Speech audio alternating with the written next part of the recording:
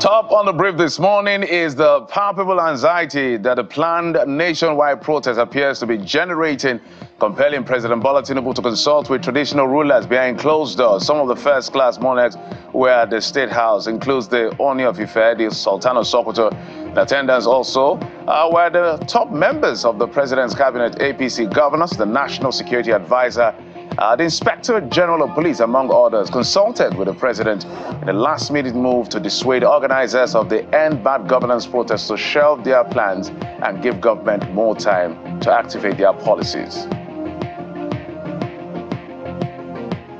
In the meantime, the Department of State Services is asking persons and groups yet to identify themselves in the public as leaders of the nationwide protest to shelve their plans and avoid any semblance of anarchy.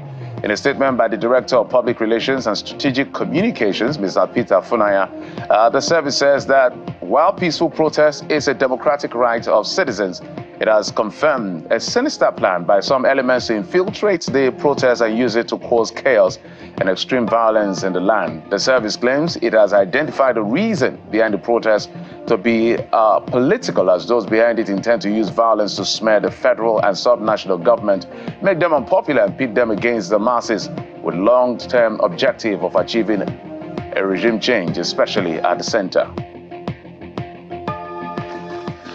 A similar sentiment is shared by the Defense Headquarters over the planned protest, warning that the armed forces won't allow violent protests that can degenerate into anarchy.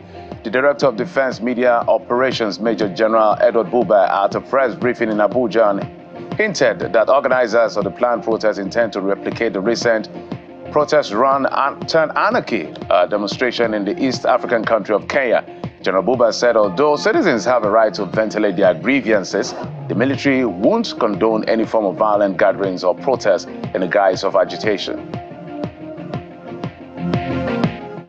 The level of violence being envisaged can only be described as a state of anarchy.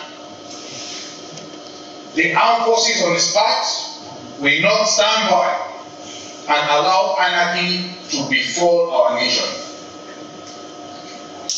This is because we have seen wars and have witnessed anarchy in countries in which we have operated, particularly during the times of ECOMOG or during our peacekeeping operations in various countries. I believe that some people out there may fantasize about war or state of anarchy, thinking that it is like what they see in the movies. I assure you that war or a state of anarchy is not what you see in the movies. It involves real people, real situations, and real life. Well, it's a different tone from the Trade Union Congress of Nigeria, who are asking security agencies and the government to ensure adequate protection for those who will join in the nationwide protest. The president of the TUC, Mr. Festus Osifo, maintains protest is a fundamental right provided for by the Nigerian Constitution, although it distances itself from the protest. Mr. Osifo also clarifies reasons why organized labor settled for 70,000 naira as a new national minimum wage. You know, as a Trade Union Congress of Nigeria, you know, we have been involved in several protests. We are also happy with some of the comment that we are hearing from different quarters, assuring that when the protests do take place, that these people will be protected. Because our concern really, we don't want a situation whereby the protest goes on and at the end of the day, it leads to violence. So we want to hereby call on the Inspector General of Police and the entire security agencies to do everything possible to provide security for whoever intends to carry out protest, so that such protests will not degenerate into chaos. The leadership has never sat down one day on its own to call for strike or a protest. All we know is that the Constitution of the Federal Republic of Nigeria is very clear on the issue of peaceful protest. And the Police Act also mandated the police that when there is a protest, you should ensure that there is law and order. You should ensure that those that are protesting are also protected. And away from the protest, the federal government says it has spent over $1.5 billion from 2020 to date to protect the nation's oil installations and curb crude oil theft. The Secretary to the Government of the Federation, Senator George Akume, disclosed this at a public hearing of the House of Representatives on crude oil theft. Senator Akume was represented by the Permanent Secretary, General Services, Maurice Nandi, says the federal government was worried about the reports of the Nigerian Extractive Industries Transparency Initiative, NATI, which pointed to over $46 billion worth of stolen crude oil between 2009 and 2020. The government has invested considerable resources in combating this menace.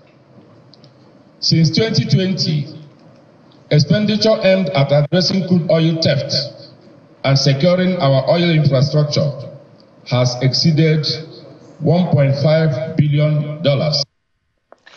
Let's also tell you that following the recent face-off between Dangote Refinery and the oil sector regulator, the Senate plans to invite the Central Bank, the Nigerian Ports Authority, Nigerian National Petroleum Company Limited, Dangote Group, and Minister of State for Petroleum Resources, Heineken Lokbobri, among others, for questioning of alleged economic sabotage in the country's petroleum industry. This is according to the leader of the Senate and the chairman of the Senate Ad hoc Committee on Alleged Economic Sabotage in the Nigerian petroleum industry at a media briefing. The chairman disclosed this at a 14-member committee constituted on July the 23rd will investigate billions of dollars spent on turnaround maintenance of the state-owned refineries in the last decade to address deep-seated challenges confronting the industry. The committee, along with Nigerians, is particularly interested in understanding why local refineries are not working, despite the substantial amount of money spent annually on their maintenance and operation. We will closely examine what the Nigerian National Petroleum Corporation Limited has been doing to address this persistent problem. And to electoral management, where the chairman of the Independent National Electoral Commission, Professor Mahmoud Yakubu, has declared that the commission is capable of successfully conducting local government election if given the responsibility to do so by law.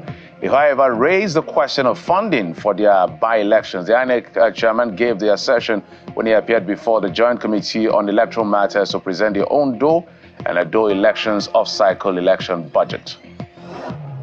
If this responsibility for conduct of local government election is transferred to INEC, can INEC cope? The answer is yes, INEC can cope. So if we are asked to do these elections, yes, we can. And our track record actually proves that we can do it. Let's now talk business. The federal government plans to issue $500 million in domestic foreign currency bonds in the next 3 to 4 weeks. And this is coming from the Minister of Finance, Mr. Wale Edun, during a press briefing in Abuja on economic recovery and growth. Mr. Edun explains that the bonds will use Nigeria's financial system rather than Western structures or Euro bonds. The goal is to attract foreign currency from Nigerians abroad and others interested in supporting the Nigerian government's economic reforms. He adds that the government has no current plans to issue Euro bonds and will focus first on the success of these domestic bonds. On the international scene, residents of a historic town of Jasper and the surrounding national park are counting their losses following a ravaging of wildfire. An official from Alberta province says it is still out of control, and Alberta Premier describes it as the worst nightmare for any community fighting back tears during a press briefing. An estimated 25,000 people have now been evacuated from Jasper National Park following homes that have now been destroyed. Well, Super Falcons of Nigeria were unlucky after 90 minutes, losing to Brazil 1-0 in their first match at this year's Paris Olympics. Brazil beat Nigeria after Gabi Nunes scored from an assist by Mata. The assist had converted a goal earlier that was disallowed. Brazil dominated Nigeria in their ball possession, but the Super Falcons proved quite competitive. The Super Falcons had a great chance when Captain Rasheedat Ajibade created an opportunity but lost it due to lack of support. Well, better luck next time, apparently. So those are the stories we've been tracking for you in the last 24 hours to the early part of this morning. And of course, we'll shape part of our conversation for the show and the rest of the day.